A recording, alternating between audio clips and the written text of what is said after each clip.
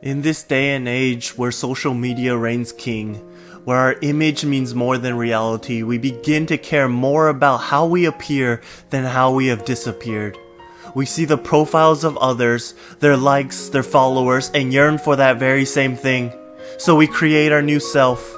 We take pictures of awesome foods, luxury cars, and unique areas.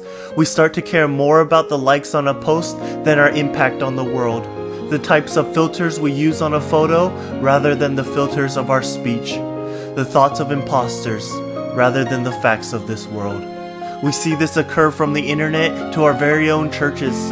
Those same people who look great on the outside but are dying on the inside. We say, look at their clothes, their speech, their discipline, and yet for some reason we don't see their failures, their mistakes, their weakness. We see only what they want us to see through their filters, their facades, their good side. But what if we look back to the scriptures? We see Jesus calling those people fools, hypocrites. We see Paul asking us, are we to continue in sin that grace may abound? But at the same time stating, if I must boast, I will boast on the things that show my weakness. We hear that God is glorified in our weakness but shouldn't sin, so we think to ourselves that's nice, but not reality. We see the image of failure seared into the minds of others, the mocking, the bullying.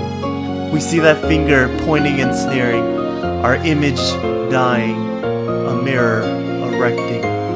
We see ourselves, a failure, an image of sin. But I wonder if that's what others would truly see. I wonder if instead they would see a God of grace, of mercy, of love. A God who conquered sin, vanquished death. A God who could use the least to be the greatest among us. I wonder if it's that very image of ours that's blocking His.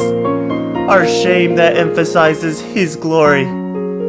I wonder what others would think if they could see us like themselves, but changed, made whole again. If they could see past our facades, our image. If they could see real people. People who struggle, fight, and despair. Who mess up and get back up. If they could see a God who could love them. A God who has sacrificed everything for them. The outcast, the ashamed. That He could call them friend.